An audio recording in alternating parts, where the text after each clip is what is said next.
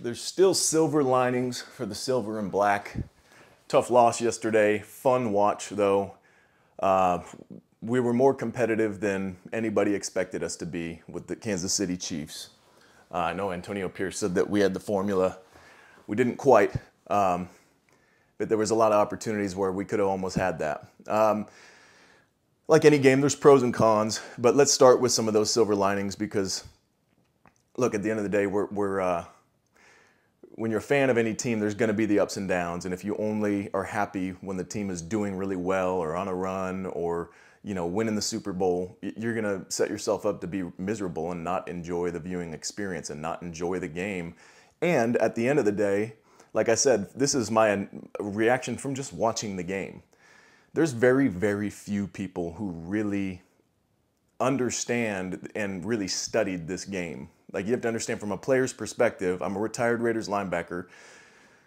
When we're watching film, we could be watching a power play that we've seen that every team runs the exact same way, and it's a mundane play that went for 1 yard. We will watch that play 25 times in a row. We will be looking for so many different things. We will be studying the alignments in pre-snap of offensive linemen, the timing and cadence of when the center snaps and when he looks down and head back up and then snaps. It could be, the back's alignments, and that's all just pre-snap stuff. And then you're watching, just so much that's going on. So when we're coming out here, and even people analyzing the Raiders games, how many of them have really studied the game? I know I haven't. And I know that most of the people on TV also have not. They don't have the time in real time to, study all the nuance of what's going on in that game. They're also giving you a top of mind, first view, glance and take. They just have more knowledge of the game and what's going on, and they have an ability to articulate that to the fans of these complex football situations in a more easy to digest way. I even heard Kurt Warner talk about this recently. He said, I don't know where these, honestly, tell me because I want to use my time better. I don't have the time in one day after the game to study and really study every quarterback position. And yet some people are beating me to the punch and able to talk, about all these different things. And he is, a great quarterback, that Super Bowl winning quarterback. And it's that attention to detail. It takes time. So again, all these things are just what we're noticing. We're watching the game. We're not the ones analyzing. We don't know all of the little details that go into it. But again, we played better than people expected us to. We were competitive. There were moments we felt like, we could have had the game. I really liked how Jacoby Myers played. And I had to take it in from kind of like the energy that players were bringing kind of perspective, because I also was watching my kids yesterday during the game. So I had, a million fires to put out, and they're demanding. And so I wasn't full focus, but I remember looking at the numbers after the game, and I think he had like 6 catches for 50-something yards or 60-something yards. I remember thinking that he had way bigger numbers than that, because it seemed like every time I was looking up, he was making great plays, running great routes, making great catches, and bringing in a really great energy. And you could just tell he was fired up. He was in the zone, and you can feel that, the way he'd get up and celebrate. And I just liked how he played. I know we don't have the best receiver room in the NFL, and especially after Devontae leaving, it's nice to see guys coming in there and bringing some electricity. And on that note, Gardner played better too. Efficient, 117 quarterback rating. I think he was 24 of 30, a couple tutties. There's the fumble, and that's tough. It happens, but that was a step up there. Bowers, man, this is, silver lining and a negative, but Bowers is so dependable and so good. He needs to be targeted in the game plan. You need to make it mandatory, like they're trying to make the run game mandatory. Get Bowers the ball. And there was a stretch of about half the game that he did not even get targeted. So that tells me that like it's not in the game plan to target him on those. And when you have such a great player like that and he's getting a first down every time he catches the ball, get him the dang ball. But man, I love that kid as a player. He's 21 years old, dude. He's so much football ahead of him, and he's already the most dependable guy on our offense. Sky is the limit for this kid. It's really, really cool. And then the interception, man, that was a big play by Trevon Merrick. Is it Trayvon? And I remember thinking, get in there, get in there. I yelled and I startled my 2-year-old daughter, and she said, what's going on, you know? But I remember thinking, my first thought, and I think I said it out loud, was, oh, great, now we have to have our offense try to get the touchdown. And I was like, oh, I heard myself in real time say that. And it's like they're down there, and then you're like, all right, we'll get it in, we'll get it in. And yet you're not going to be surprised if they don't.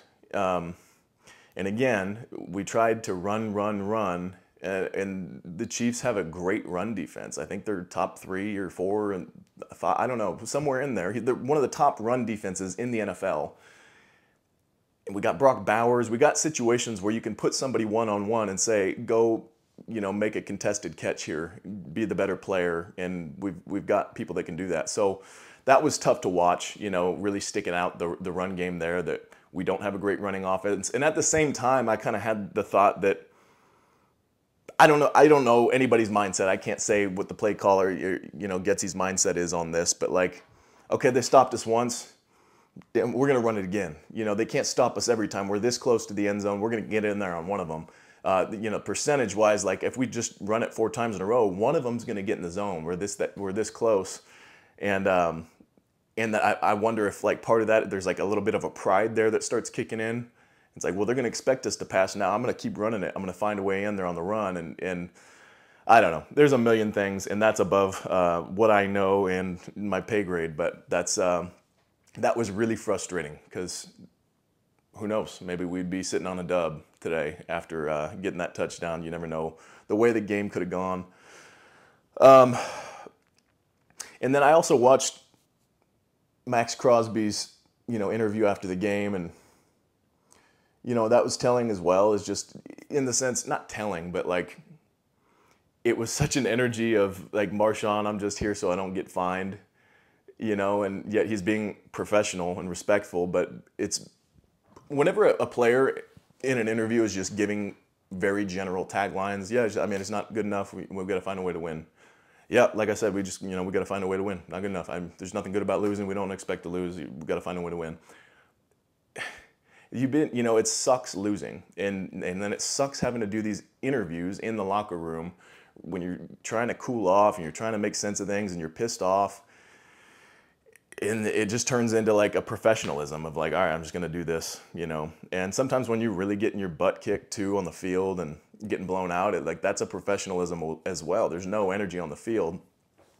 Another silver lining though, in a situation like this, 2-6. Not a great spot to be, but you get a pulse and a gauge on the mindsets of players. Because the players that aren't going to turn down, they're not going to buy into the energy of what's going on or how down morale might be or whatever. When you see a guy that's just got a different flip switched in his mind and he's going gung-ho and playing with passion and playing with energy and a dog and just foaming at the mouth and getting after people no matter what and no matter what the score is, and you know, talking smack and bringing energy or whatever it is that they bring to the game, and that doesn't fluctuate and go like up and down throughout the season or throughout a game, that's a strong-minded individual. That's a strong-minded player. And we're right now in a position to kind of see who some of those dudes are. It's also a strong-minded person too.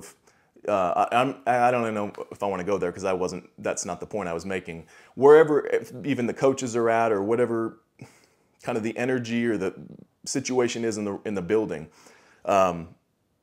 if they can say, I'm not going to take any of this on, I'm going to keep getting after it. You know, it's a love of the game thing. It's a playing for legacy, playing for pride type of thing. And I think we're in a good position to kind of see who some of those dudes are. And, you know, I also think it's not too late to make something of this season. You know, there's still what is it? So 9 games left. You know, a whole lot can happen in 9 games.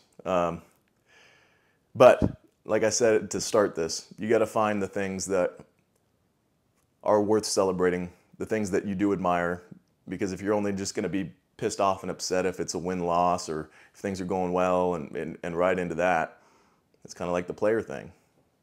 Strong-minded fan, you know? Let's be that. Anyways, let me know, by the way, Raider Nation, if there's anything that you want me to talk on. Like I said, I don't have the time to keep up and study in detail that it takes to really know what's going on, all the games in the NFL, let alone even the Raider games. But if there's certain topics or things that you want me to talk on that I can create a video around, then I'll dive into watching the film on those specific things. I'm trying to serve the audience, give y'all what you want. So let me know what you want, and keep on keeping on.